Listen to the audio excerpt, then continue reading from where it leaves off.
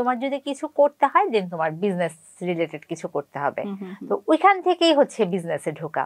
Divorce letter পাঠায় দেয়, সে সমস্ত বিজনেস রেখে দেয়, পরে মেয়েটাকে সে বিয়ে করে ফেলে। আপু বিড়ি আছে, শাড়ি বিক্রি করছো ওখানে বলে কি বিড়ি আছে কিনা। এই লাইভের পিছনে কত কিছু আছে হিস্ট্রি, এটা তো পর্দার সামনে বোঝা যাবে না। লাইভে আমাদেরকে সুন্দর দেখতে হবে, সেই প্রেশার থাকে। মজার কথা শুনে, যেই শাড়িতে আমার মুখ কালো আসছে ওই শাড়ির দিকে মানুষ তাকায় না। আমি যদি আমাকে বলে যে তুমি লাইফে ব্যাকে গিয়ে কিছু চেঞ্জ করবে, বিশেষ করে আমি কিছু চেঞ্জ করতাম না, জাস্ট নামটা চেঞ্জ করতাম। Nice nice nice.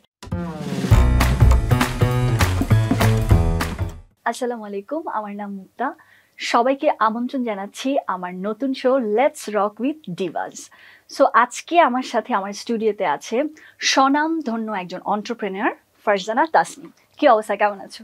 আলহামদুলিল্লাহ ভালো। তো ফারজানা, তোমার সম্পর্কে পুরো আমি জানতে চাই। তুমি কোথায় পড়াশোনা করেছো, কি করছো, কেমনে এত সাকসেসফুল হলা তুমি? আলহামদুলিল্লাহ। আচ্ছা, আমার পড়াশোনা গ্রাজুয়েশন কমপ্লিট করেছি জাহাঙ্গীরনগর ইউনিভার্সিটি থেকে। তো পড়ালেখার পর আমার টিচিং প্রফেশনের দিকে যাওয়ার ইচ্ছা ছিল, বা ওইরকমই একটা লাইন ঘাট ছিল। তো যা হোক, যাওয়া হয়নি, দেন তো বিজনেসে চলে আসছি। আচ্ছা, তো আমার কথা হলো, এই তুমি তো ঢাকায় থাকো না? জি। আচ্ছা, মানে ঢাকায় স্থানীয়? জি না, তুমি ঢাকার না, তুমি কোথাকার বলো? তুমি হচ্ছে বরিশালের। আচ্ছা যাই হোক, আমি একটু বলে নেই যে আমরা তো অ্যাকচুয়ালি বান্ধবী, এটা সবাই জানে আমার মনে হয় অলমোস্ট।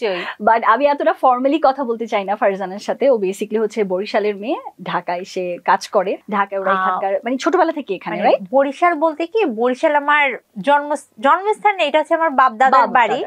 আর যেহেতু আমার ফাদার সরকারি চাকরি করতাম, বিভিন্ন জেলায় ছিলাম। আচ্ছা, তা এখন বলো তোমার আম্মু আব্বু কোথায়, বা তোমরা কয় ভাই বোন, বা কিভাবে কি তোমার বেড়ে ওঠাটা একটু যদি বলতে। আমার বেড়ে ওঠা যদি বলি, একদম কাহিনীর মতো বলতে হয়। আমার ফাদার মাদার হচ্ছে এখন ইউএসএ তে আছে। আমরা 3 বোন 1 ভাই, আমি সেকেন্ড। আমার 2 বোনই ইউএসএ তে থাকে। আর বেড়ে ওঠা বলতে, আমি ছোটবেলা থেকে আমার খালার কাছে মানুষ হয়েছে। আমার বয়স যখন 3 মাস, তখন থেকে আমি খালার কাছে থাকি। আচ্ছা আচ্ছা আচ্ছা। তো এখান থেকে আমার বাবা মা হচ্ছে গিয়ে 4 জন ধরতে পারো। আমার খালা খালু আছে এখন বাংলাদেশে। আমি রিসেন্টলি ঢাকায় শিফট হচ্ছি, যেহেতু আমার বিজনেস, আমার সবকিছু, মানে আমার বাসাটা হচ্ছে সাভারে। এখন রিসেন্টলি আমি ঢাকাতে শিফট হয়েছি, যেহেতু আমার শোরুমটা হচ্ছে ধানমন্ডি 27-এর কাছাকাছি। এখন আমি মোহাম্মদপুরের দিকেই থাকি। তার মানে তুমি সাভার থেকে ঢাকায় এসে তোমার সব এতদিন প্রায় 2 ইয়ার্স এর মতো আসা যাওয়া করতাম। মানে সাকসেস ইজ নট ইজি, এটাই হচ্ছে কথা। মানে সাভার থেকে ঢাকায় আসা মানে এটা লিটারালি চিটং থেকে ঢাকায় আসার মতন না? 4 থেকে 5 ঘন্টা জার্নি হতো। মানে এভরিডে তো আসতাম না, একটু পজ দিয়ে আসতাম আর কি। ওকে, এবার আমাকে বলো, পড়াশোনার পর তোমার কি মাথায়, মানে এই যে টিচিংটা হলো না তোমার, তারপর তুমি বিজনেস কি করে তোমার মাথায় আসলো, ব্যাপারটা কি একটু যদি বলো। এখন আমার হচ্ছে কি, এইসব কথা বললে না, আমি যদিও চাচ্ছিলাম না পাস্ট রিলেভেন্ট কথা বলতে, যেহেতু শোগুলায় আসি আমার আসলে চলে আসে। বিজনেস বলতে গেলে আমার পাস্ট চলে আসে। তো আমার হচ্ছে টিচিং প্রফেশনে যাওয়ার কথা ছিল। তো তখন হচ্ছে কোথাও না ঢুকে আমার দেন হচ্ছে আমি বিয়ে করে ফেললাম। বিয়ে করার পর আমি যার সাথে বিয়ে করলাম আর কি, তার পছন্দ না যে আমি জব করব। সে কিছুতেই জব করতে দিতে রাজি না। তো সে যেহেতু বিজনেস করে, তো সে বারবার ফোর্স করলো, তোমার যদি কিছু করতে হয় দেন তোমার বিজনেস রিলেটেড কিছু করতে হবে। তো ওইখান থেকেই হচ্ছে বিজনেসে ঢোকা। তারপর তো বিজনেসের জন্য তুমি শাড়িটাই কেন সিলেক্ট করলে? আচ্ছা, এটার পিছে কারণ হচ্ছে, আমি যখন ভার্সিটিতে পড়তাম, আমার কিন্তু শুরু হয়েছে কি, বিভিন্ন যে জাহাঙ্গীরনগরে কিন্তু সবাই জানে ভ্যানে যে মামারা বসে, ওরা কিন্তু 2টা কোয়ালিটি মেনটেন করে।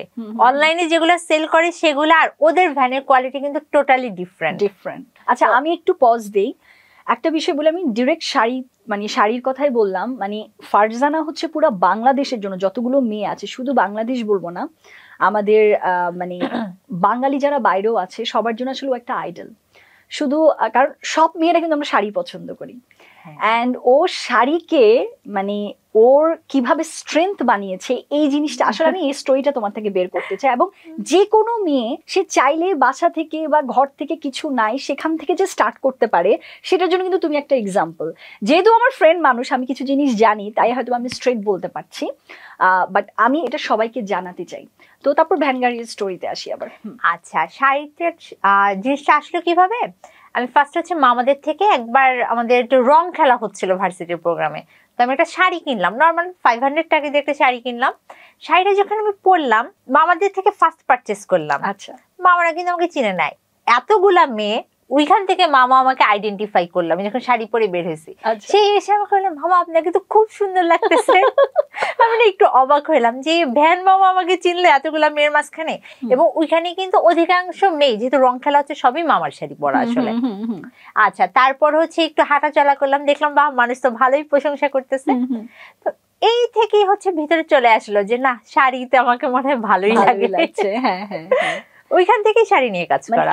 এটা ঠিক যে কিছুক্ষণ আগেও তোমাকে আমাদের এখান থেকে একজন বলছিল যে তোমাকে দেখতে একদম মডেলদের মতো লাগে।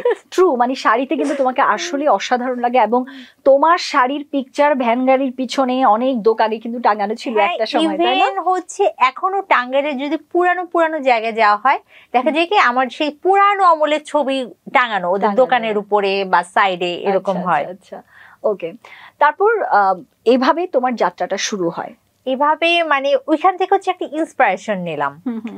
দেন ওরা এরপর যখন পরবর্তীতে আমি কি নিয়ে ব্যবসা করবো, তখন দেখলাম কি শাড়িগুলো আমার খুব ভালো লাগলো। পরে মামাদের সাথে কথা বললাম, ওই সময় একটা দুইটা পেজ অলরেডি শাড়ি নিয়ে কাজ করছিল। তো তখন ওরা আমাকে বললো যে যারা অনলাইনে কাজ করে ওদের কোয়ালিটি আলাদা, বাট ওরাই আমাকে একটু হেল্প করলো। তারপর হচ্ছে আমি মামাদের একদম বাসায় চলে গেলাম। ওকে, তারপর মামাদের বাসা থেকে বিভিন্ন শাড়ি নামে ছবি তুলে ওইখান থেকে অনলাইনে লোড করলাম। এখান থেকেই শুরু। আচ্ছা আচ্ছা, তারপরে তুমি কোনো ইনভেস্টমেন্টে যাওনি প্রথমে? একেবারে জিরো ইনভেস্টমেন্ট। ওরে বাপ রে বাপ, এটা তো আসলে সবার জন্য আসলে একটা দৃষ্টান্ত। কারণ আমার সাথেও কিন্তু সেম ব্যাপারটা হয়েছিল একটা সময়, যে প্রথম শুরুটা কিন্তু দেখো, একটা কথা বলবো কি, এটা না লাকও ফেভার করছে, কিন্তু কারণ কি সবাইকে কিন্তু তারা এইভাবে নিবেও না, শাড়ি ধরতেও দিবে না, ছবি তুলতে দিবে না। ট্রু ট্রু ট্রু, একদম। এখানে আমি বলবো যে লাক ফেভার করছে। তো বিজনেসের ক্ষেত্রে তোমার হাজবেন্ড সাপোর্ট করতো? সাপোর্ট করতে আমি, যেহেতু সে চাচ্ছিল, তার কথাতেই যেহেতু আসা, হ্যাঁ ওই টাইমে সে সাপোর্ট। ওর কোনো কন্ট্রিবিউশন ছিল ওই মোমেন্টে?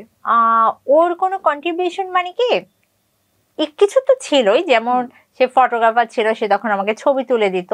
তো লাস্ট পর্যন্ত দেখা গেছে যে বিজনেস, সে তার বিজনেস বাদ দিয়ে সেইখানে ইনক্লুড হয়ে গেছে। তো যেটা বেশিরভাগ ক্ষেত্রে দেখা যায় অনলাইনে, কিন্তু দেখবা যে কাপল যারা, ওরা কিন্তু একসাথে বিজনেস, হাজবেন্ড ওয়াইফ একসাথে বিজনেস করতেছে, এবং ওই বিজনেস কিন্তু বেশি সাকসেসফুল হচ্ছে। রাইট, মানুষ পছন্দ করে বেশি দেখতে। না, আমি কখনো বলবো না, ইভেন আমার মনে হয় একদম লাস্ট মোমেন্টে মানুষ জানতে পারছে যে আমি ম্যারিড। আমি যখন বিজনেস করতাম মানুষ জানতোই না আমি ম্যারিড। তাহলে নিশ্চয় অনেক প্রস্তাব আসতো তোমার? না, আমি না এত বছর অনলাইনে কাজ করি, আমি আমার পার্সোনাল লাইফ নিয়ে মানে লাস্টে একটা শো করছিলাম, ওটা ডিফারেন্ট ইস্যু। এছাড়া কখনোই আমার পার্সোনাল লাইফ নিয়ে কিন্তু আমি আসতাম না। তোমার তখন শো করার পিছনে রিজন আছে, তুমি তারপরও কিন্তু মানে সে কিন্তু শোতে আসতো না, সেটা আমি লিটারালি ওকে জোর করছি যে তুমি আসো, মনে আছে 2022 এর কথা। আগ পর্যন্ত আমার পার্সোনাল লাইফ সম্পর্কে কেউ জানতো না। ইভেন এই যে আমার দুইটা বোন আছে, আমার বাবা মা যে বাইরে আছে, এই যে আমার ফ্যামিলি, এখন পর্যন্ত আমার মনে হয় না আমার ফ্যামিলিকে কেউ কখনো দেখছে বা ওদের সাথে আমি কখনো ছবি পোস্ট করছি। খুব প্রাইভেট থাকতে পছন্দ করো এরকম কিছু? অ্যাকচুয়ালি আমি খুব প্রাইভেট পারসন, কিন্তু আমার মনে হয় 1-2 বছরের মধ্যে আমার একটু চেঞ্জ আসছে। মানে আমি এখন যত কথা বলি বা যত খোলাখুলি বলি, জাস্ট 2 ইয়ার্স আগেও কিন্তু আমি এরকম ছিলাম না। এটার পিছনে রিজন কি? তুমি এত ওপেন আপ হঠাৎ করে কেমনে হয়ে গেলা? হঠাৎ করে? এটা কি পাস্টের কারণে তোমার? কিছুটা। আচ্ছা, তো আমি অ্যাকচুয়ালি তোমার থেকে যেটা জানতে চাচ্ছি সেটা হচ্ছে, তুমি শাড়ি বিজনেস নিয়ে তো কাজ করা শুরু করে দিলে, জিরো একদম ইনভেস্টমেন্ট। হ্যাঁ, দেন তোমার হাজবেন্ডও তোমাকে সাপোর্ট করলো। দেন ব্যাপারটা আমি যতটুকু জানি বাংলাদেশের লিডিং শাড়ির পেজ কিন্তু তোমার 16 লাখের পেজ ছিল ওই সময়। আমি বলবো এটা লিডিং শুধু শাড়ির পেজ না, পুরো অনলাইনে তোমার মতন ফলোয়ার কারো ছিল না। না, ওই টাইমটাতে এত বড় পেজ আসলে ছিল না।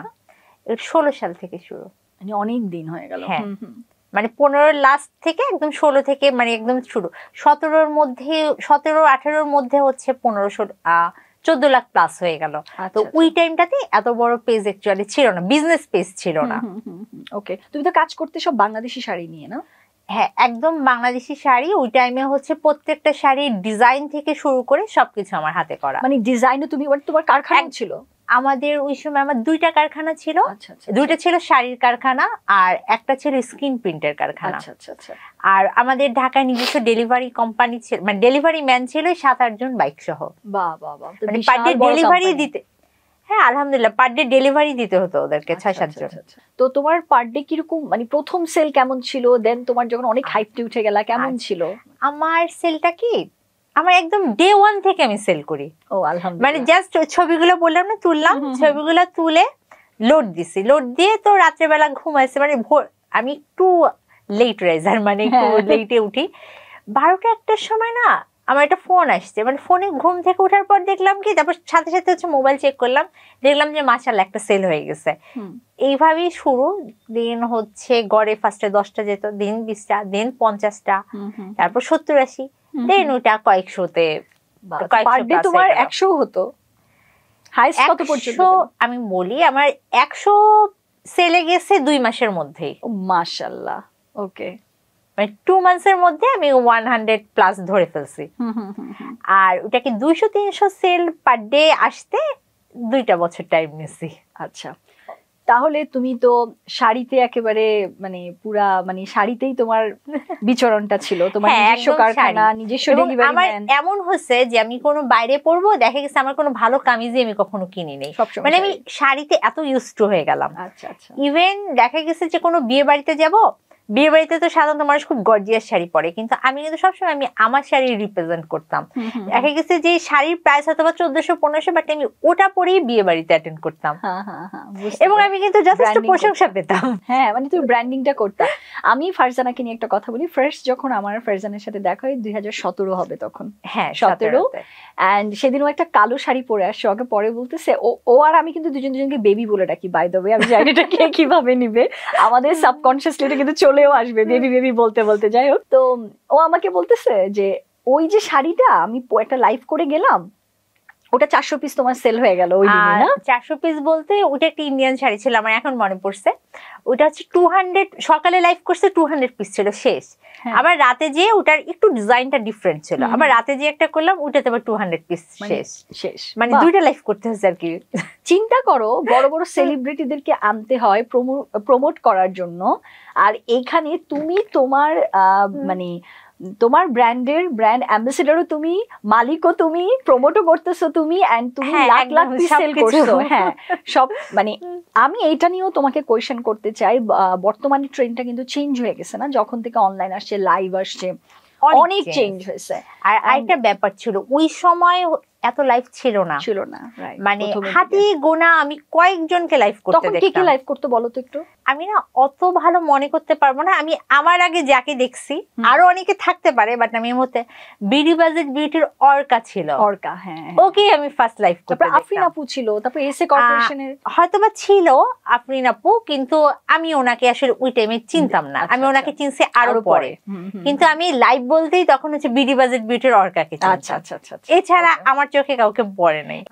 অনেকেই কিন্তু লিড করতেছে এখন, বারিশ আছে এখানে, দেন ইশায়েত হাসিন আছে, তারপর হচ্ছে আমাদের ফারিয়াস মিরর আছে, অনেকেই আছে, মানে তোমার মতো অনেক আছে যারা নিজের ব্যবসায় নিজেই করছে, যেমন এসএ কর্পোরেশনে তুমি আছো এখানে, তারপর টনি আপু আছে, অনেকে আছে। এরা নিজেরাই কিন্তু সেলিব্রিটি, নিজেদেরই বিজনেস, আবার নিজেরাই ব্র্যান্ড প্রমোট করছে, আর কোটি কোটি টাকা ইনকাম করছে। বাট পাশাপাশি যারা মডেলরা কিন্তু এত হাই পেইড না, চিন্তাই করতে পারে না এদের মতন। তো মডেলরা ওই পেমেন্ট কিন্তু পায় না যেই পেমেন্ট একজন ব্লগার পাচ্ছে বা একজন ব্র্যান্ড প্রমোটার পাচ্ছে। এবং জিনিসটা, চেঞ্জটা কি ভালো না তুমি বলো? কিন্তু এটাকে নিয়ে এত বুলিং করবে কেন, বা এটাকে নিয়ে এত বাজে কথা বলবে কেন? আমি বলবো যে চেঞ্জ অফকোর্স ভালো। একটা জিনিস চেঞ্জ হয় কখন? প্রয়োজনের তাগিদে। চেঞ্জটা তখনই হয় যখন আমাদের প্রয়োজন হয়। বাট আমি যদি একদম আমার পয়েন্ট অফ ভিউ থেকে বলি, আমার কাছে কিন্তু এখনো তুমি যদি বলো যে সেলিব্রিটি কারা, আমার কিন্তু সেই নায়িকাদের কথাই মাথায় আসে।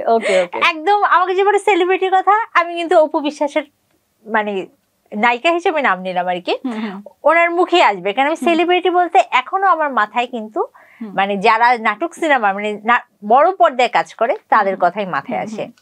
আর এটা হচ্ছে কি এক একটা সেক্টরে এখানে কারোর সাথে কারো তুলনা করে লাভ নেই। ব্র্যান্ড প্রমোটার কি করে, ব্র্যান্ড প্রমোটারকে সাপোজ আমি কিন্তু নিজেকে একজন উদ্যোক্তা হিসেবে দেখি, আমার নিজেকে কখনোই সেলিব্রিটির কাতারে মনে হয় না, আমার কিছুই মনে হয় না, আমি জাস্ট আমার কাজের খাতিরে আমার করতে হয় তাই আমি করি। একটা সময় হয়তো আমি ব্যাকে চলে যাব, আমার জায়গায় আরেকজনকে আমি রাখবো মানে লাইভের জন্য বা ছবির জন্য। এখন ওদেরকে আমরা ব্র্যান্ড প্রমোটরকে আমরা কেন আনি? আমার অফকোর্স আমি আমার সেলের জন্য আনি। True true. এবং ওদেরকে কেন সেলের জন্য আনি? ওদের একটা ফ্যান বেজ আছে, ওরা এই যে এতগুলা, আমাদের তখন কি থিঙ্কিং হয়, ওরা কিন্তু পার ডে এতগুলো পেজে যে লাইভ করে, তো প্রত্যেকটা পেজ থেকে কিছু কিছু ক্লায়েন্ট কিন্তু তার ফ্যানে চলে আসে, মানে ফ্যান হয়ে যায় বা তাকে ফলো করে। তো সেই ফলোয়ার গুলোকে ধরতে কি করি আমরা, আরেকটা পেজ হচ্ছে তাকে ডাকি। আমরা কিন্তু আসলে ওনাদেরকে ওইভাবে দেখি। আর সেলিব্রিটি বলতে আমার চোখে সেই অপবিশ্বাসী। আমি ছোট করছি না, অফকোর্স ওদেরকে তো দরকার দেখেই তো ডাকি, তাই না? আর একটা মানে চেঞ্জের ব্যাপারটা, মানে এখন মেয়েরা যে ঘরে বসে যে একটা ইনকাম করছে, মানে একটা ফোন হলে তার হচ্ছে, সে নিজেকে ইনভেস্ট করতেছে। দেখো তার কিন্তু খরচ করে মানে কোনো বিজনেস দাঁড় করাতে হচ্ছে না, সে কিন্তু নিজেই লাইভ করে, নিজেই হয়তো একটু সাজুগুজু করে নিজেরই একটা ফ্যান বেজ সে রেডি করলো, রেডি করে দেন সেখান থেকেই সে কিন্তু অনেক টাকা ইনকাম করছে, অনেক ফ্যামিলি সংসার কিন্তু চলছে।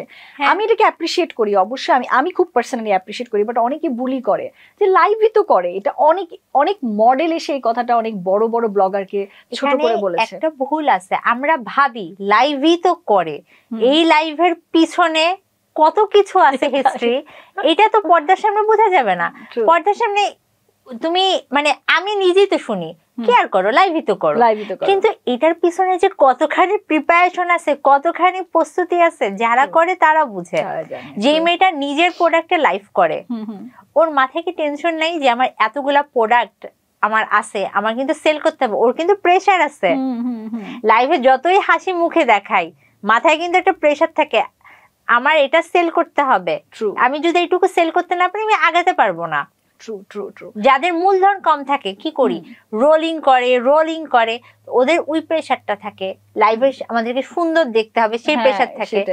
ইভেন আমি বলি, আমি জানি না যতই আমরা বলি যে সৌন্দর্য কোনো ব্যাপার না, কিন্তু আমরা ঘুরে ফিরে ফার্স্ট দর্শনধারী এই কথাটার মধ্যে আটকে যাই। আমার লাইফে এমনও হচ্ছে, হয়তোবা ছবি তুলতেছি মানে শাড়ি পরে, যে শাড়ির ছবি, কোনো সময় আছে না যে লাইট 19-20 হয় বা মোবাইল হয় না বা শাড়ি ফোকাস বেশি আছে, এরকম হচ্ছে যেমন মুখটা কালো আসছে শাড়ি ওকে আছে, আচ্ছা ফাইন, আমার সাদা কালো কোনো ব্যাপার না, আমি যা তাই। আর প্রত্যেকদিনই মানুষ আমাকে দেখে। মজার কথা শোনো, যেই শাড়িতে আমার মুখ কালো আসছে ওই শাড়ির দিকে মানুষ তাকায় না। আমার এটাকে এডিট করতে হচ্ছে, ফটোশপে এডিট করে মুখ ফর্সা করছি, সাথে সাথে শাড়ি সেল হওয়া শুরু করছে। মানে এটাকে কি বলবা? আসলে মানুষের সাইকোলজি বুঝাটা, মানে আমি তোমাকে যেটা বলতে চাচ্ছি, একটা হচ্ছে এন্টারপ্রেনারদের প্রেশার, যে সেল করার একটা প্রেশার থাকে যেটা তুমি বললা। আমি বলতে চাচ্ছি ব্র্যান্ড প্রমোটারদেরও তো একটা প্রেশার থাকে, যেমন ওদের যদি ফলোয়ার কমে যায়, ভিউজ যদি কম হয়, ওদের কিন্তু কেউ হায়ার করতে চায়। হ্যাঁ অফকোর্স, এরকম তো অনেকেই আছে যারা একটা সময় হাইপে ছিল, এখন আর সেই আগের মতো নেই, আবার নতুনরা উঠেছে। প্রেশার তো সব পেশাতেই থাকবে। আর তুমি যদি লিড পজিশনে যখন যাবা, লিডিং পজিশনে যখন যাবা, আলটিমেটলি প্রেশার থাকবে। প্রেশার নাই কোন জায়গায়? দুঃখ লাগে যখন মেয়েদেরকে মেয়েরাই ছোট করে, লাইভই তো করে বা কত টাকাই বা ইয়ে করে, বাট কোনো আইডিয়া নাই। সত্যি কথা, মিডিয়া ইন্ডাস্ট্রি মানে প্রপার মিডিয়া ইন্ডাস্ট্রি থেকে কিন্তু ব্লগার ইনফ্লুয়েন্সারদের ইনকাম অনেক বেশি। পার ডে 4-5টা লাইভ করা এটা কিন্তু সহজ কথা না। শুধু কষ্ট শরীরের উপর যাচ্ছে না, ওরা চুল সেট করতেছে, মেকআপ করছে, ট্রু সুন্দর করে কথা বলা, উল্টাপাল্টা কিছু বলে ফেললে তখন আর তোমার ধুয়ে ভাইরাল। হ্যাঁ, এক তো ভাইরাল আছে, কিন্তু ধুয়ে দেয় তো না, ধুয়ে দেয় একেবারে। যে পরিমাণ বুলি হতে থাকে ওগুলা সহ্য করে লাইফটা যে কন্টিনিউ করে। হ্যাঁ, এই বুলির কথাই আসি, মানে কমেন্টের যে তুমি এত বছর ধরে বিজনেস করছো, তোমার আসে এরকম নেগেটিভ কমেন্টস? এদিক থেকে আমি বলবো আলহামদুলিল্লাহ। আমি যদি আমার ক্ষেত্রে চিন্তা করি, অলমোস্ট জিরোর কাছাকাছি আসে আমার নেগেটিভ কমেন্ট। ওইভাবে কিছু আসে না, যেটা আসে সেগুলো না খুবই হাস্যকর। আপু বিড়ি আছে, শাড়ি বিক্রি করছো ওখানে বলে কি বিড়ি আছে কিনা। হ্যাঁ এই টাইপস, মানে এই টাইপসের কিছু ফানি কমেন্ট ছাড়া আমার মনে পড়ে না। আর হতে পারে অনেক হয়তো করে যে আপনার এই চেহারায় লাইভ আসছেন, এই টাইপসের কিন্তু খুবই কম। মানে আমি হয়তো বছরে একটা কি দুইটা এই টাইপসের কমেন্ট পাইলেও পাইতে পারি এরকম। আচ্ছা, সবচেয়ে ফানি কমেন্ট তোমার কি মনে হয়, মানে তুমি পাইছো এরকম ফানি কমেন্ট? আমাকে একজন আগে করতো, মানে কিছু ফলোয়ার্স এরকম ছিল, আমি জানি না, একটা ছেলে ছিল, সে না আমাকে দেখলে অনেক কিছু বলতো এবং এটা না মিলে যেত। ওকে, সাপোজ আমার কিন্তু খুবই পোকার ফেস, আমি কিন্তু কখনো এক্সপ্রেশন দেই না, আর লাইভে তো একেবারেই দেই না। আমি কিন্তু লাইভে সবসময় হাসি খুশি থাকি। আমি একদম খুব মুড অফ, মনে কর আকাশ বাতাল দুনিয়ার সমস্যা নিয়ে আমি দাঁড়িয়েছি, হঠাৎ করে না সে কমেন্ট করলো আজকে কি মন খারাপ। আমি না একটু অবাক হয়েছি, এরকম কমেন্ট কেন। তখন থেকে আমি এই লোকটাকে মার্ক করলাম। তারপর থেকে আমি দেখলাম সে সবসময় আমাকে না অনেক কিছু কমেন্ট করে যেগুলো মিলে যায়, ও সাইকোলজিক্যাল কোনো কানেকশন বা কোনো সুপার পাওয়ার আছে সেটা আমি জানি না, বাট এই জন্য আমি তার নামটা বললাম না, এই জন্য আমি তাকে নামে চিনি। আচ্ছা আচ্ছা আচ্ছা, ওকে। কিছু কিছু মানে যারা প্রতিদিন লাইভ করে ওদের কিন্তু কিছু একেবারে রেগুলার ফ্যান বেস কিন্তু ক্রিয়েট হয়ে যায় এবং ওরা থাকে, কমেন্ট করতে পছন্দ করে। এই জিনিসটা অবশ্য খুব ইজিলি কানেক্ট করা যায়, কিন্তু ব্যাপারটা দাঁড়ায় তখন যখন অনেক নেগেটিভ কমেন্টস চলে আসে, অনেক পার্সোনালি অ্যাটাক করে, সেটা তোমার চেহারা নিয়ে বলো, যে একটু আগেই তুমি বলছিলা ব্যাপারটা যে ফেস নিয়ে হয়তো বা আজকে তোমাকে একটু কম ভালো লাগতেই পারে, যে প্রতিদিন লাইভ করতেছো, প্রতিদিন মেকআপ করছো, বাট মানুষ এই চেহারা নিয়ে কি করে লাইভে আসলা বা এই ধরনের আজে বাজে কমেন্ট থাকে। হ্যাঁ, তো আমার কথা হচ্ছে বুলি নিয়ে যতই অ্যাকশন হোক না কেন, সবচেয়ে বড় হচ্ছে সেলফ গ্রুমিং। যতই মানুষকে আমরা নেগেটিভ কথা বলতে পারি, এটাই আমাদের জন্য। যদি এই টাইপসের কিছু একটা দুইটা কমেন্ট চলেও আসে, দেখা যায় অনেকে আছে প্রতিবাদ করে, বাট আমি না এত চিল্লাপাল্লার মধ্যে যাই না। আমি স্বভাবতই একটু শান্তিপ্রিয় মানুষ, সুন্দর মতো ওকে ব্লক করে দিয়ে দিই, শেষ। তো এরকম যদি ব্লক করতে থাকি আমার মনে হয় না যে আর কেউ এরকম থাকবে, সাহস পাবে বা বলবে। এটা একটা ভালো কথা বলতে থাকবে হয়তো বা যার বলার। কিন্তু এখন কিন্তু ফেসবুক একটা নতুন নিয়ম করেছে, সেটা হচ্ছে কি ওই আইডি কে যখন ব্লক করবো তখন কিন্তু আবার আসে যে ও পরবর্তীতে দুনিয়ার যত আইডি খুলবে সব কিন্তু একসাথে, মানে ও আর কখনো এইটাতে ঢুকতে পারবে না। সুতরাং একই মানে যে 10টা আইডি খুলে তোমাকে জ্বালাবে, এই সুযোগটা কিন্তু এখন আর ফেসবুক দিচ্ছে না। Nice, very nice. ফেসবুককে এটার জন্য একটা ক্ল্যাপ, কারণ আসলে আস্তে আস্তে যারা কাজ করতেছি আমরা, আমাদের জন্য এই জায়গাটা আর একটু মানে স্ট্রিক্ট হওয়া উচিত ফেসবুকে। হ্যাঁ, মানে দেখা যায় কি একজনই হয়তো বা তোমাকে জ্বালাচ্ছে, তোমার যদি রিয়েল কোনো হেটার্স থাকে তাকে যদি একবার ব্লক করে দাও, লেখা থাকে সে দুনিয়া যত আইডি খুলবে সব জায়গা থেকেই হচ্ছে তুমি ব্লক থাকবে সে। আচ্ছা, এবার একটু বলো, এই যে আমরা আবার আগের কথায় যাই, তোমার তো শাড়ির সেলটা বুঝে গেলাম, তুমি একেবারে সেই 20টা থেকে চলে গেলা 300-400, হ্যাঁ সরি 10টা থেকে চলে গেলা 300-400 পার্সেলে। দেন তুমি তোমার পুরো বাংলাদেশে তোমার একদম লিডিং একটা পেজ ছিল, প্রায় 16 লাখের পেজ তো না ওটা? তো এর পরের স্টোরিটা কি, দেন আফটারওয়ার্ডস কি হলো? তোমার এখন কিন্তু ডিফারেন্ট পেজ, আর একটা ট্রেন্ডি বাই ফারজানা না, ডিফারেন্ট পেজ। এই স্টোরিটা তুমি আমাদেরকে যদি একটু সংক্ষেপে বলো। এবং আমি চাই, আমি তোমাকে কেন আস্ক করতেছি ফারজানা, কারণ অলমোস্ট প্রতিটা ঘরে এই স্টোরিজ গুলো আছে। তুমি যে ওভারকাম করে, খুব কমন, হ্যাঁ, এবং তুমি ওভারকাম করে যেই জায়গায় এখন দাঁড়ায় আসো, মানে তুমি আমার জন্য একটা ইন্সপিরেশন। আমি একটা অ্যাজ এ উইমেন, মানে আমি ফারজানাকে কোন লেভেলের পছন্দ করি এটা আমি বুঝাইতে পারবো না। মানে you have like a soul connection. আমার মনে হয় আমি যখনই দোয়া করতে বসে, আমার 2-4টা বান্ধবী আছে, তার মধ্যে ফারজানা একজন যার নাম আমি উল্লেখ করি, ও আমার অনেক পছন্দের। তো আমি চাই, আমি যেরকম তোমার থেকে ইন্সপায়ার হই, আমি জানি আরো 10টা মেয়ে ইন্সপায়ার হবে। থেমে থাকা যাবে না, লাইফে অনেক কিছু হবে। সো তোমার এর পরের জার্নিটা আমাদেরকে যদি একটু বলো। পরের জার্নিটা আমি একটু বলে নিই কিভাবে সেপারেট হলো। তো আমি কিন্তু বলেছিলাম যে আমার হাজবেন্ড আমাকে হেল্প করতো। তো ও যখন হেল্প করতো, একটা সময় যেহেতু বিজনেসটা বড় হয়ে গেল, নামের প্রসঙ্গে চলে আসে। তো সে যখন নামের প্রসঙ্গে চলে আসে, সে সমস্ত বিজনেসটা তার নাম করে নিল, করে নিছে ওর নামে, তার নাম করে নিয়েছিল। তো ওইখানে আমার কোনো নাম ছিল না। আচ্ছা। তো একটা পর্যায়ে হচ্ছে সে এক্সট্রা ম্যারিটাল অ্যাফেয়ারে চলে গেল। চলে যাওয়ার পর সে আমাকে আমার বাসায় একটা লেটার পাঠায়, মানে ডিভোর্স লেটার পাঠায় দেয়, সে সমস্ত বিজনেস রেখে দেয়, পরে মেয়েটাকে সে বিয়ে করে ফেলে। তো আমি কিন্তু এই সেপারেট হয়ে গেলাম। তো সেপারেট যখন হয়ে গেলাম, ইভেন আমার সমস্ত জিনিসপত্র বলো বা বিজনেস বলো আমি কিন্তু রেখে চলে আসলাম, যেহেতু এটা তার নামে। ইভেন আমাকে পেজের এডমিন থেকে বাদ দিয়ে দেওয়া হয়। আচ্ছা, ওকে। তো ওই পেজে কিন্তু আমার নিজের হাতে গড়া পেজ, আমার নিজের নাম দেয়া পেজ, এভরিথিং নিজের করা পেজ, ওই পেজে কিন্তু আমি এখন ব্লক। আচ্ছা, আমি কিন্তু আমার পেজে ঢুকতে পারি না। আচ্ছা যাই হোক, ওটা এখন আমার পেজও না। আচ্ছা, তো আমি যখন চলে আসলাম, দেখো একটা মেয়ে এত বছর কাজ করে আসছি, আমি তো তোমাকে বললাম যে তুমি এত পিস শাড়ি বিক্রি, মানে তুমি কিন্তু এখন কি স্বাবলম্বী। বাইরেতে তুমি কিন্তু জানো না যে বিজনেস আমার নামে কি নাই, আমার নামে না কার নামে, এটা কিন্তু দুনিয়ার কেউ জানে না। সবাই কিন্তু আমাকে ওই হিসাবেই দেখে, বা আমি নিজেকেও ওইভাবে ভাবি, কারণ আমার নাম তোমার নাম আমার কাছে অ্যাকচুয়ালি কোনো পার্থক্য ছিলই না। এত বছর পর এসে আমার পক্ষে কি সম্ভব বাবা মার হেল্পে চলা বা কারো উপর নির্ভরশীল থাকা? এদিকে তুমি যদি বাংলাদেশের কন্টেক্সট বিবেচনা করো, বাংলাদেশে কিন্তু একটা এজের পর তোমার জবে ঢোকা সো টাফ, তুমি কোথাও ঢুকতে পারবা না। আর ওই সময় তোমার একদম ফ্রেশার্স হিসাবে কিন্তু জব করতে, কোনো প্রাইভেটে জব করতে ভালো লাগবে না, তোমার ফ্রেন্ডরা অনেক হাই পজিশনে চলে গেছে, বা তোমার সাথে যারা জুনিয়রদের সাথে আসলে ওইভাবে এখন আর হয় না। তো তখন আমি চিন্তা করলাম যে ঠিক আছে, যা যাওয়ার তো গেছে, আফসোস করে আসলে লাভ নাই। আর আমি সবসময় একটা জিনিস মানি, সেটা হচ্ছে কি ভাগ্য তো আসলে আছে, আল্লাহ তো আমাদের কিসমত রিজিক লিখে রাখছে, আমি কেন ভয় পাবো আমার রিজিক নিয়ে। So let's start. আমি আবার শুরু করলাম। কতদিন পর স্টার্ট করলে? আমি যেদিন লেটারটা হাতে পাচ্ছি না সেদিন সন্ধ্যা থেকে আমি লাইভ করি। ডিফারেন্ট পেজ না ওই পেজেই? ওই পেজ থেকে তো আমি ব্লগ। আচ্ছা, ডিফারেন্ট পেজ। আমি জাস্ট লেটারটা হাতে পাইছি। হাতে পাওয়ার পর আমি বাসায় একা ছিলাম, আমি তো বললামই আমার বাবা মা বাইরে থাকে, জাস্ট 2-4টা কল করে জানাইছি আমার পজিশন, বা ছবি, লেটারটা ছবি তুলে কয়েকজনকে ফরওয়ার্ড করছি, জানলাম। দেন আমার একটা ফ্রেন্ড আসলো, 2টা ফ্রেন্ড আমার বাসায় আসলো, কারণ আমি বাসায় একা, ওরা ভয় পাচ্ছিল আমি মানে কি না কি অবস্থা আমার, যাই হোক আমার সাথে থাকার জন্য। আমি তখন ওদেরকে বললাম না সমস্যা নেই, আমি ওকে আছি। তারপর আমার মনে আছে তখন একটু শীতকাল ছিল, তো ডিসেম্বর মাস, লেন্সটা ধরলাম, লেন্স 2টা চোখে লাগালাম, ক্যামেরার সামনে বসে গেলাম, এই বিজনেস শুরু। তো এখন আর এখন জাস্ট ওইটার নাম থেকে, ওইটার নামের সাথে ট্রেন্ডিটা ছিল, ট্রেন্ডিটা নিয়ে ট্রেন্ডি বাই ফারজানা নিজের নামটা জুড়ে দিছি। এখন আমি বলি ওই সময় না আমি খুব শর্ট নোটিশে কাজটা করি, মানে মাথায় ছিল করে ফেলছি।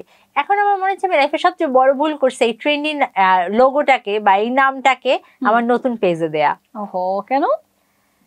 আমি এখন পর্যন্ত এই প্রবলেমে ভুগি। এখন পর্যন্ত মানুষ এসে আমাকে বলে আপু আপনার উত্তরের বাসায় আসছিলাম, আপু আপনার এইটা যে আলাদা পেজ, মানুষ এখন পর্যন্ত বুঝতে পারে না। এখন আমি ওদেরকে কয়জনকে আমি জনে জনে ঘটনা বলবো, এটা কি সম্ভব?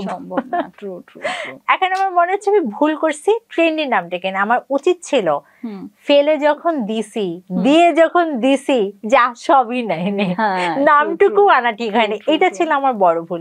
কিন্তু এখন এমন পর্যায়ে এখন আমি না নামটা চেঞ্জ করতে পারতেছি না। বাট আমি যদি আমাকে বলে যে তুমি লাইফে ব্যাকে যে কিছু চেঞ্জ করবে, বিশেষ করে আমি কিছু চেঞ্জ করতাম না, জাস্ট নামটা চেঞ্জ করতাম। Nice nice nice. তো যাই হোক, যা পাস্ট ইজ পাস্ট বলে লাভ নাই।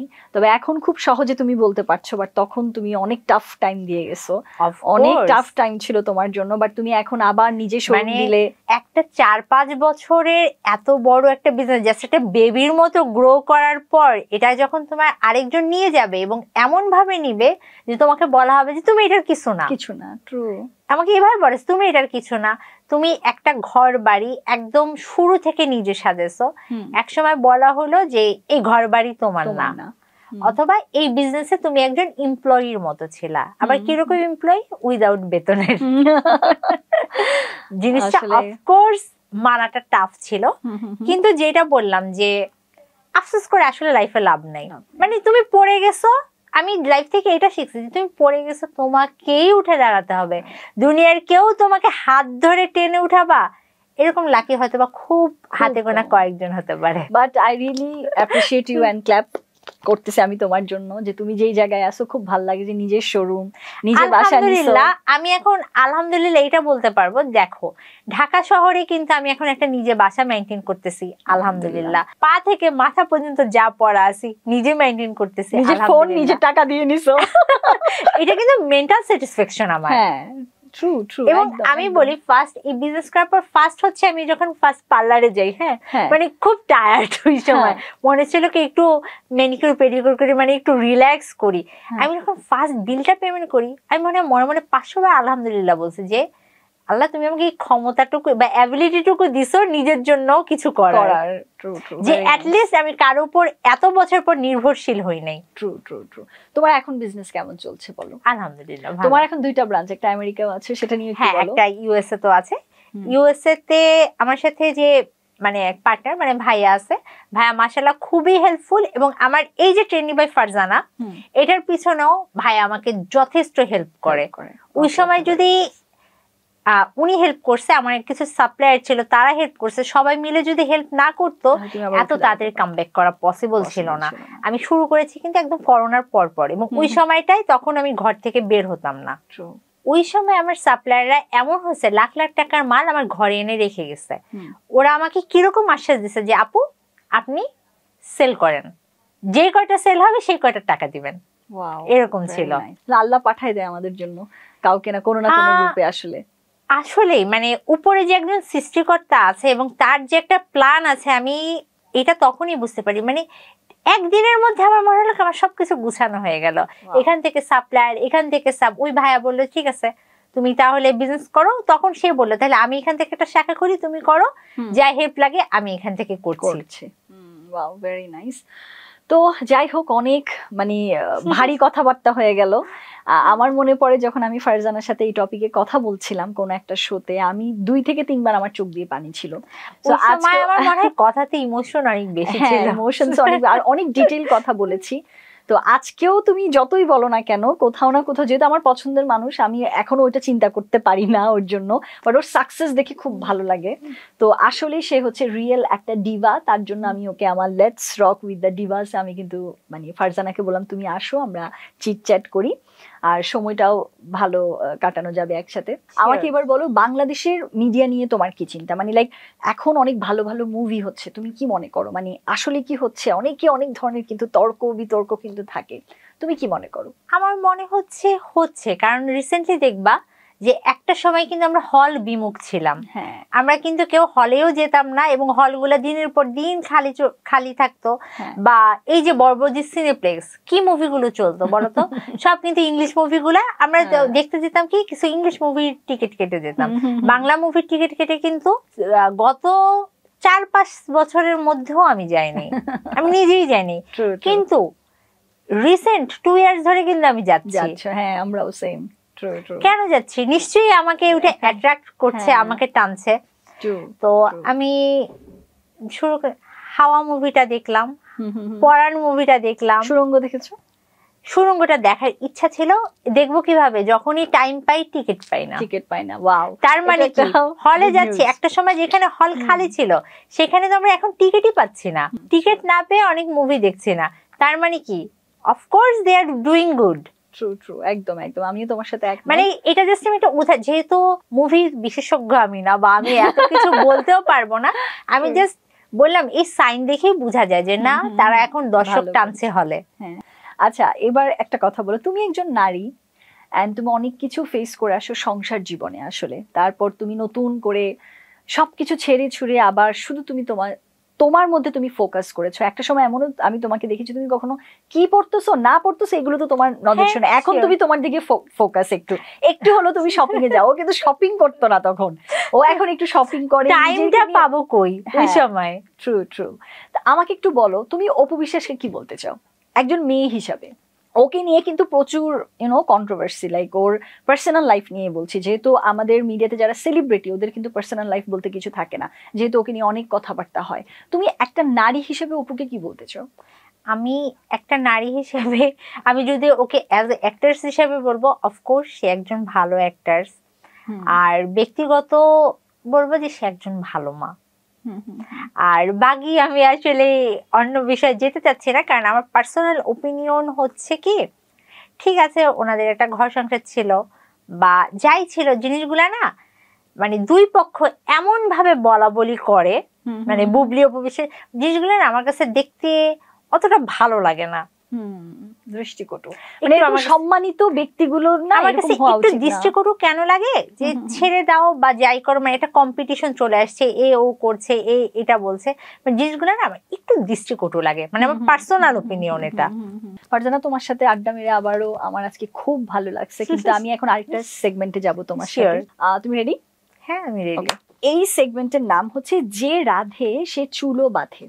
আচ্ছা, তো আমরা তো এটা জানি, ছোটবেলা থেকেই শুনে আসছি। শুনতে শুনতে বড়। যেহেতু তুমি বাইরে কাজ করো, মানে তুমি ওয়ার্কিং উইমেন, তুমি ঘরে কি কি কাজ পারো, প্রত্যেকটা কাজের জন্য তোমাকে আমি 10 পয়েন্টস দিব, তার মধ্যে দেখি তুমি কত কালেক্ট করতে পারো।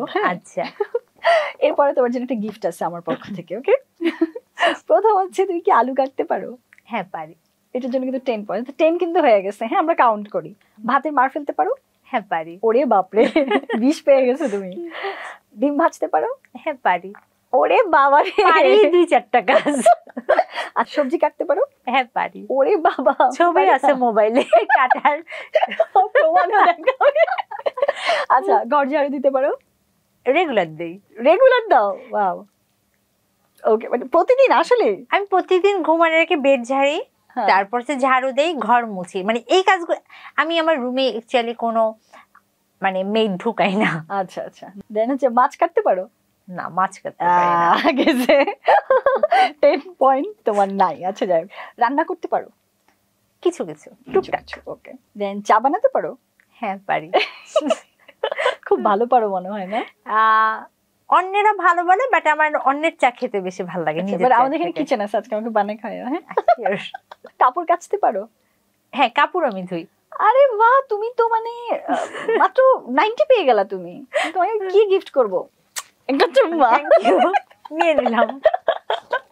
যাই হোক, একদম তুমি বলে না যে রাধে সে চুলো বাঁধে, তুমি সব পারো। তুমি ঘরও সামলাতে পারবা, তুমি ওয়ার্কিং উইমেন হিসেবে তো অলরেডি সাকসেসফুল। মাছটা কাটা হয়নি কি, আমি অ্যাকচুয়ালি মাছ ওরকম খাই না। আচ্ছা আচ্ছা। তো যেহেতু আমি খাই না, মাছটা আমার আসলে এভাবে কাটা হয়নি, বাট আমি ঠিক গতকালকেই হচ্ছে কি মুরগি কাটলাম। আচ্ছা আচ্ছা। যাই হোক, ভেরি নাইস, খুব ভালো লাগলো জেনে।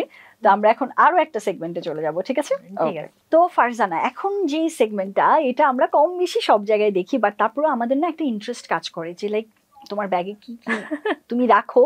মানে আমাদের সেলিব্রিটিদের ক্ষেত্রে এটা মনে হয়, আমার মায়ের ক্ষেত্রে আমার কিন্তু খুব ইন্টারেস্ট, আবার বান্ধবীর ক্ষেত্রে কি হতে পারে সেটাও আমি একটু দেখতে চাই। সো আমাকে দেখাও তুমি রেগুলার তোমার ব্যাগে কি কি ক্যারি করো। এটা ব্যাগ না, বস্তা। আমি না স্টোর থেকে চলে আসছি, তো আমি স্টোরে একটা লাইভ করলাম, লাইভ করে চলে আসছি, তো আমার ব্যাগে আমি প্রচুর জিনিস ক্যারি করি। আচ্ছা, আমি দেখি। এটা আসলে এখন আর ব্যাগের পর্যায়ে নাই, এটা বস্তার পর্যায়ে চলে গেছে। আচ্ছা, হোয়াটস ইন ইওর ব্যাগ? আমরা এখন দেখবো ফারজানার ব্যাগে কি কি আছে। একটা খুব দরকার। হ্যাঁ হ্যাঁ, খুব দরকার। একটা সাকসেসফুল উইমেনের ব্যাগে কি কি থাকতে পারে? বস্তাও তো ব্যাগ বলতেছে না, ও বলছে এটা বস্তা। আচ্ছা, সবার প্রথমে ফোন, অফ কোর্স। হ্যাঁ, ফোন তো থাকবেই। যেহেতু আমি ফোন ইউজ করি, মানে আমার ফোন সংক্রান্ত জিনিস দেখে আমি পাওয়ার ব্যাংক ছাড়া চলাচলই করি না। ওকে। এবং এই পাওয়ার ব্যাংকটা অনেক একটা ভোটকা পাওয়ার ব্যাংক, যেটাতে 4 বার মোবাইল চার্জ হয়। হ্যাঁ, এখন বুঝতে পারতেছি এটা কেন মানে বস্তা হইছে। এবার আমি আমার চার্জার ঘুরি। পাওয়ার ব্যাংক চার্জার সাধারণত আমি রাখি না, চার্জারটা রাখলাম কেন, আমি গতকাল এর আগের বার শোরুমে যেয়ে আমার চার্জারটা ভুলে রেখে আসছিলাম। আচ্ছা আচ্ছা, এটা আমার এক্সট্রা চার্জার, এটা আমি ভাবলাম যে আমি নিয়ে আসি। আচ্ছা আচ্ছা। কত কিছু বস্তা তো। এটা কি? এটা আমার ইয়ারবাডস। ওকে। আচ্ছা, জায়গা হবে টেবিলে? আমি তো ভাবছি আরেকটা টেবিল নেবো, কোনো প্যারা নাই। হ্যাঁ, রাখো। আচ্ছা, আমি কোলে নিব দরকার হলে। মোবাইল গেল।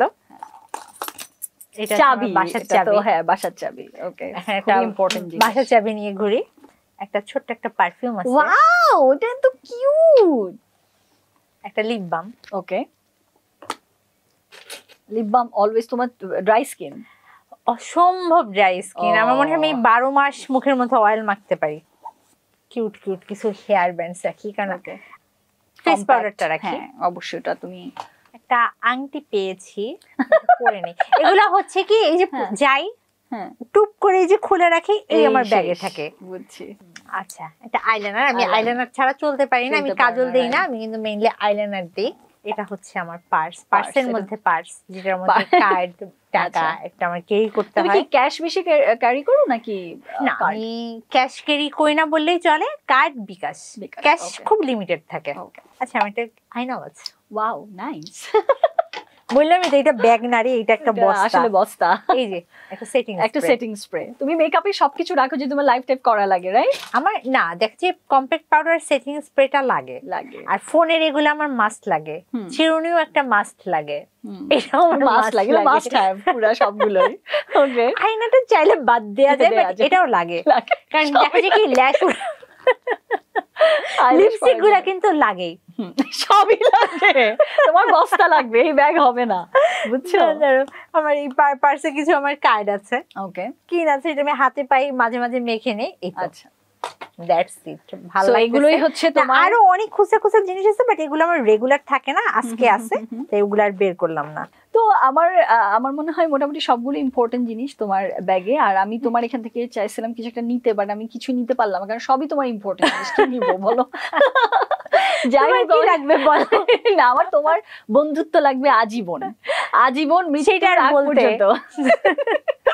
তোমার কাছে এটাই চাই, তোমার দোয়া চাই, তোমার ভালোবাসা চাই, তুমি বেবি বলে সবসময় আদর করে ডাকো, এটাই চাই আমি, আর কিছু না।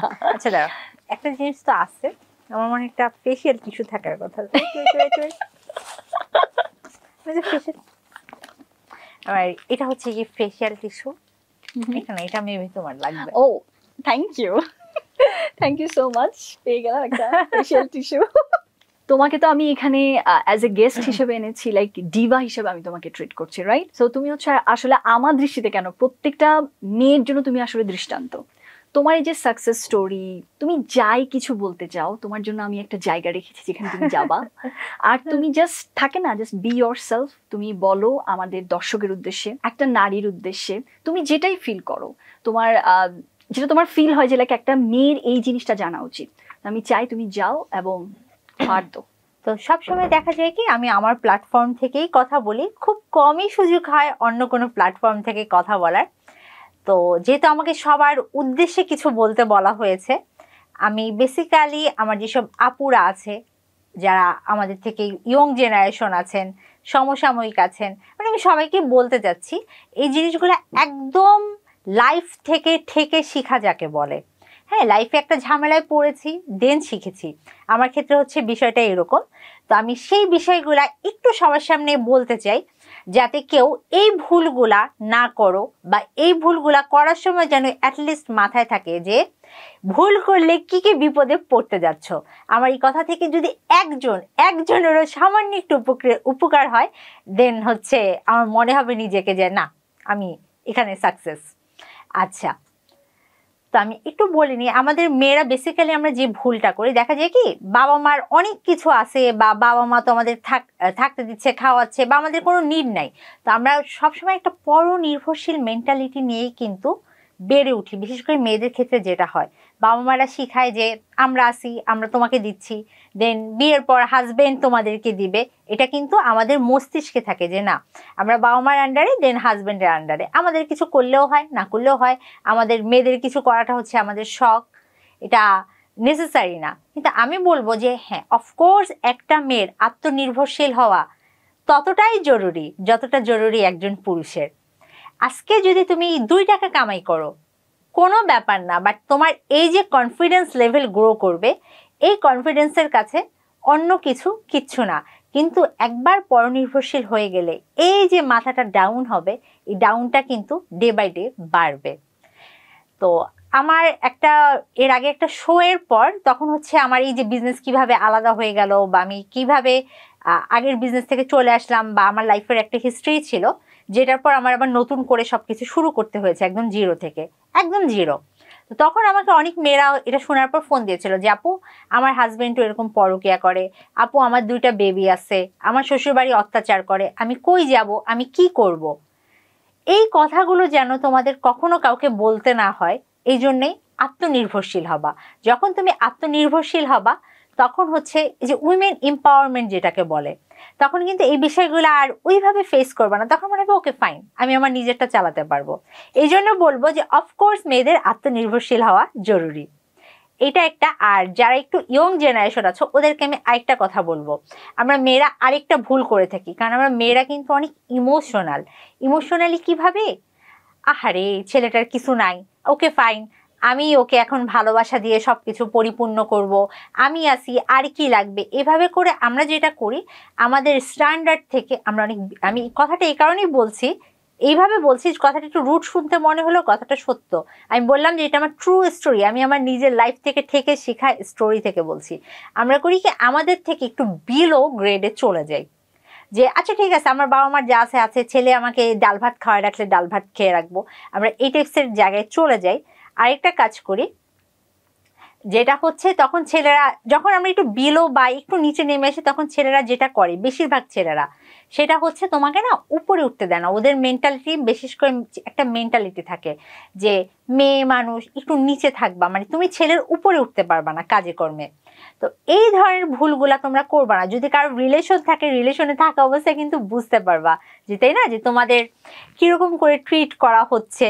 কেউ যদি দেখো যে তোমার যে গুণাগুণ বা তোমার যে প্যাশন, এগুলো যদি তোমাকে করতে না দেয়, তোমাকে যদি ট্রিগার না করে, ওইখানেই নো বলে দিবা, ওর সাথে লাইফের সামনে আগাবা না।